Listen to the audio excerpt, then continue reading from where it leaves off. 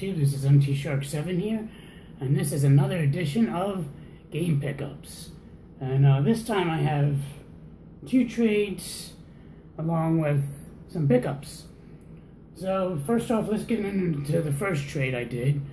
I did it with a good friend of mine, Chance. As you all know him as Doomwaves.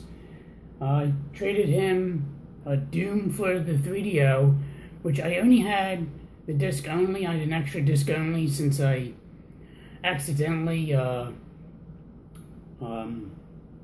bid it on, well, I bid it on an auction, and then I saw a better one for like the same price.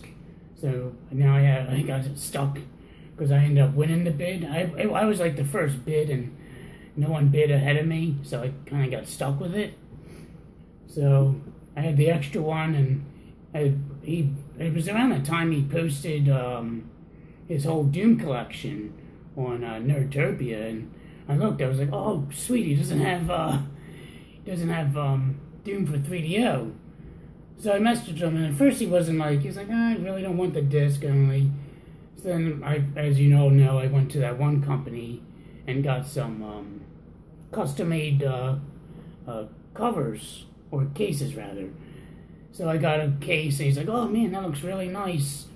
So I told him, I was like, "I'll try looking for the manual," and unfortunately I couldn't find one.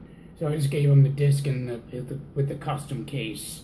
It looks really nice anyway. So he sent me some common games that I needed and wanted in the collection. So without further ado, let's get started. First up, we got Half-Life 2 for the Xbox, which I wanted to try this out. I mean, I already have the orange box for 360, but I think this one just has the game, Half-Life 2. I don't think it includes any, like, episode 1 or 2. At least not that I know of. So I wanted to see what the graphics were on this for the Xbox. I was curious. Then I got some, another must-own if you have a PlayStation 2, and that's the Jak and Daxter series. So we have Jak and Daxter, the Precursor Legacy. So there's that. And you can't have the first one without Jak 2. And finally, Jak 3, which I think those are all the Jak and Daxter games. I think there was a Dax. Was there? Wait, what am I talking about? Oh, right. That's coming up. Is it? Yeah, it's coming up. But yeah. Anyway, you'll understand what I mean later on. Next up, we got Crash Team Racing for the PlayStation. This is the last Crash game I needed for the PlayStation. So excited to have that. And I have the complete Jak and Daxter for PS2. So that was that trade. And then I went to Target, and I was just getting some cleaner for work. And I was like, you know what? While I'm here, why don't I look at the clearance bin in the electronics? Because I know Steve, he always gets good deals, and he finds clearance items. And it reminded me of when I used to work at Target. I used to always go in clearance and find like games like pennies on the dollar for like PlayStation 2 and Xboxes, where I got a majority, like back in the day, of my PlayStation 2 games. So I found 2 games, and I ended up picking up Angry Birds Star Wars for the PS Vita. It's still brand new, so I don't know if I'm going to open it. I basically brought it if my cousin wanted to play my Vita, because he stole it on vacation this year, so I figured I'd get that for him. Next up, this is what I was talking about. I was wondering if there was another Jak and Daxter game, so I picked up Daxter for the PSP. And it's greatest hits, but for like $2.98, can you go wrong when it's brand new? I don't think so. And then I picked up two games for the game clubs that I'm in. First up, this was September's game of the month, and that's Ratchet and Clank. It's the whole collection for PS3. It has all 3 of them. And I have these for PS2, but I didn't feel like digging out my PS2, and it's at the bottom. It's just a lot easier buying this. This was cheap, $17 brand new on Amazon. Can't beat it. And then next up, I've been playing this. This is this month's game of the month. It's playing on my Game Boy. We got Legend of Zelda: Link's Awakening. There's that. Finally getting used out of this bad boy. I'm excited. I was gonna use the Leprechaun 5, but with this game, it's like really like it saves us when you go in and out a door. So if you're like losing health, you go in the door, like come out and then get killed, and then you'll be at like right where you left off. And then I was at Nick's, and behind, like, I usually look at the new stuff he got, and on the floor was a Sega CD Model 2 box. So I was asking about it. I was like, oh, how much? I was like, I've never seen this before. Like, I think the last time I saw that was at Clover, back when that was around, back in their electronics department. And Nick gave me a price, and I was like, oh, why not? You know, I might as well. And now I can complete the system. So I got this Sega CD. As you can see, it says the new compact design. So this is probably the first box when they converted from Model 1 to Model 2. And for some odd reason, there's the UPC is ripped out. And it has the inside stuff. It has the inside thing, but it doesn't have the manual, which I think I have. If not, I can probably just buy it like real cheap. I don't know, I have no idea. But there's that, so I picked that up. And then, that same day, I ended up picking up this Genesis game. I was on the fence about it, because it doesn't come with the manual, and I'm like, really? But I was like, might as well. And I picked up Instruments of Chaos starring young Indiana Jones. The reason I picked this up is, back in the day, my friend had this, and we used to play the hell out of this. He used to let me borrow it, like, all the time. I ended up beating this like crazy, and I really liked it. So I was like, oh, I wonder how it is now. I popped this in the Leprechaun 5. This game is complete garbage. Oh my god, I don't know how I even liked it. It was just, yeah, so just the game. It was just, it's so bad. I couldn't beat one level, and the controls are god-awful, so I don't know what happened. It's just crazy. So, yeah, getting on to my next trade. I did a trade with another good friend, Brandon, as you all know him as 8-Bit Leprechaun on YouTube. I think, yeah, I was talking to him, I think, on Facebook chat about the Sega CD, and I was telling him that my friend Nick, he was saying that you can't have both the Sega Genesis and the CD hooked together and put it in there. Like, it won't fit for some odd reason, which makes no sense. It has that whole empty space. Why wouldn't they allow that?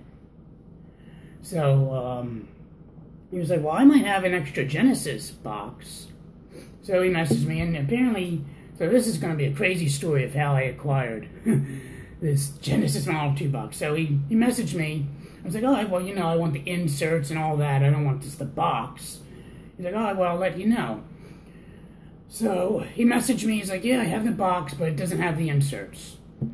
I was like, all right, well, that'll be fine, because I was like, well, hold on, because I know Nick, he has, like, game boxes in his store, like, just display boxes of different systems, and that Model 2 is one of them.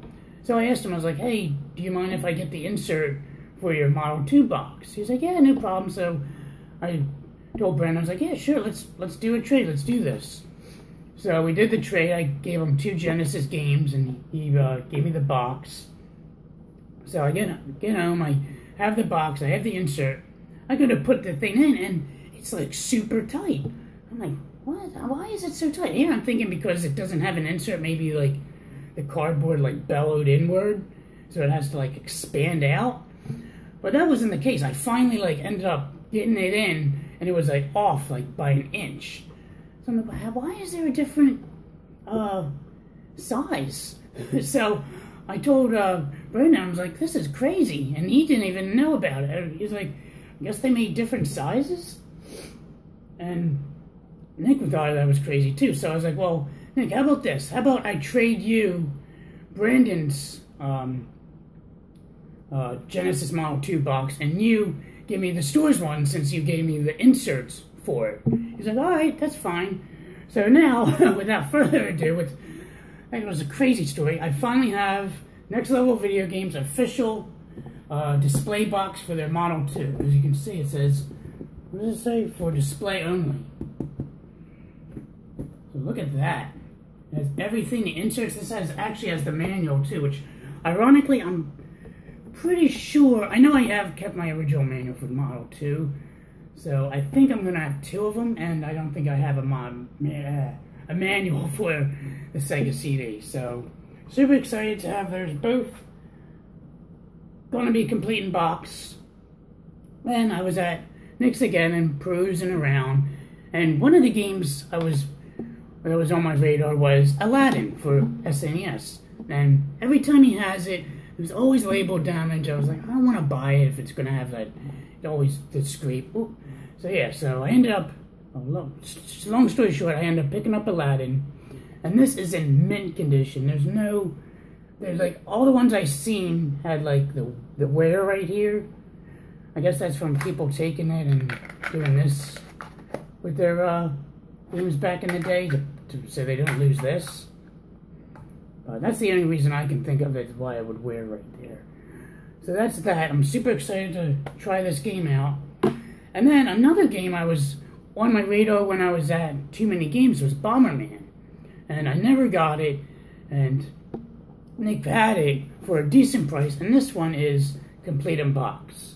So I now have Bomberman for the NES for complete in box. I think it's been a while since I got a complete in box NES game. But super excited to have that. I mean, it has some wear on the side, but that's no biggie. So there's that, and that is it. I know I actually did this video last week, and I got interrupted, and I don't know, it just turned out horrible. So glad I finally got this done. Oh my god, I can upload it and move on with my life. And put all this stuff away, that's for darn sure. So yeah, thanks again, Brendan and Chance, for the trades.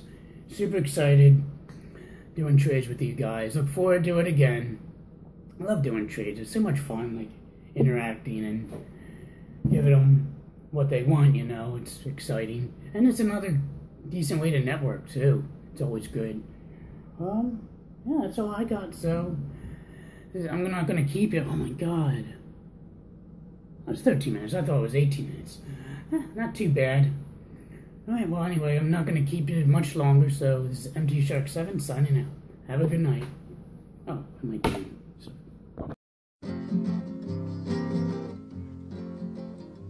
Little boxes on the hillside, little boxes made of ticky-tacky, little boxes on the hillside, little boxes all the same.